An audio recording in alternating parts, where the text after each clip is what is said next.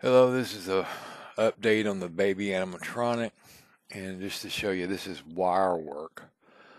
So, just getting this moving with two RC radios. But here's some of the movements I had done previously, but you'll see how I went about doing this. But just removing the housing, and I just got to create space for a lot of these wires. Is like in the sockets where the hips and shoulders are, the wires need to go through there because of the forearm and the calf areas of the legs. But you have 13 servos and you have a lot of wires, so I got to just make sure everything's correct. As far as wiring this up, I'm using Y cables and doing the set for the legs and the arms. So this would equal into 4 channels. And to move this would be much easier with one radio. Now the option of having a servo controller do it, it would eliminate a lot of the wires, but yet you just have advantages and disadvantages of both. But here I am, I'm just gathering up all these wires and slipping them through the housing and get everything.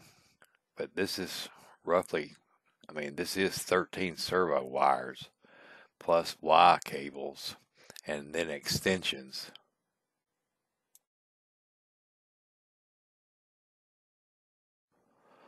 I'm really happy with the design. Now, the legs and arms are now different. These are the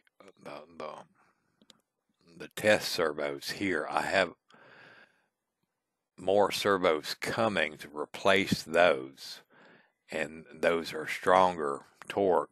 Plus, they're more designed for like what the core is going to be like, and in that way, I've done the head core also, so it's coming along, and then eventually I'll make the entire body into a core, and then I'll make another body core that will be in sections, because when you make the core, you're going to have to take the core out of the skin, and the only way to do that is have a collapsible core. But also I have the main thing is a power situation where I gotta be able to control all this with using 2 radios. You're more able to control it when you want to control it. Now, as far as controlling with a servo controller, you can do a whole program and just press play and it will just do what you need it to do. But if it's like a movie situation where can you move the head this way or that way when I want to, that would be a radio would be needed instead of having to program it.